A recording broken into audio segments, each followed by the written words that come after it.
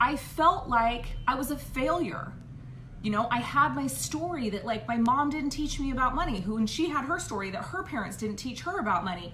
And I'm like, I didn't know how to save, and my credit is shit, and you know, all of these things. And it's like the whole thing it added up to was I was a failure. I was a failure at money.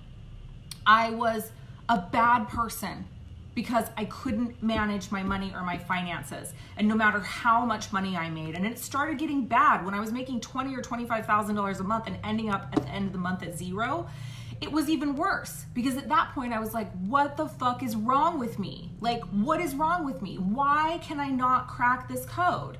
Then feeling this tremendous amount of pressure to perform and to be good at money and to shift my reality, because I also had this place in me that like knew that I could do it. I knew that I could do it. I knew that I could do whatever I put my mind to. I knew I was a fucking master manifester. I've always been a master manifester my whole entire life.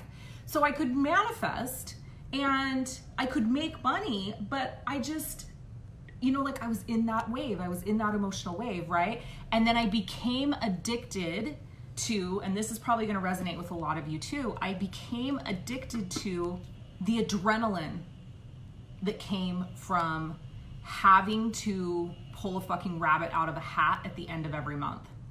So that I became addicted to the emotional wave. I became addicted to the highs and the lows.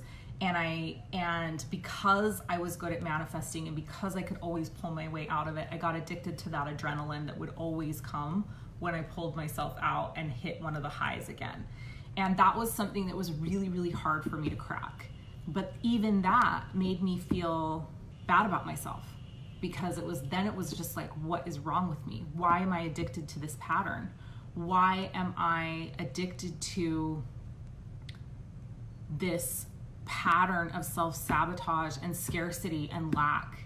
Like, what is wrong with me? So if this is resonating with any of you, what I will say is there's nothing wrong with you. You literally are existing inside the reality that the global elite desire you to exist inside. Because as long as you're feeling bad about yourself, and as long as you're feeling like shit, and as long as you're hiding that from everyone, and that's what we do, right? It's like we pretend like everything's okay, and we don't want anyone to see what's really going on. We don't want anyone to see what we're really feeling inside, because we're worried that like if they see that part of us, they're gonna be like, they're gonna see the ugliness, right? And then they're gonna abandon us. And then we're gonna be even less worthy, because we're gonna have lost all of our friends. People are gonna see the real us. We're gonna be exposed for our deep, dirty money secrets. And it's the fucking program. That's how it's designed. It's designed to keep you feeling this way. It's designed to keep you trapped. It's designed to keep you making excuses about why you can't get out, or about why you can't shift out of the program, about why you're not worthy, about why you're not deserving. And it will make you hold on to your justifications and excuses, because those are the things that keep you inside the program. I couldn't possibly give up cable for a year. What would my kids do? My kids would be so upset. My husband would be so upset he couldn't watch football, or he couldn't watch baseball. And, you know, there's no possible way I could do that, right? There's no possible way I could give up my $5 Starbucks that I'm drinking every day that adds up to $150 a month, right? Like, when there's a will, there's a way.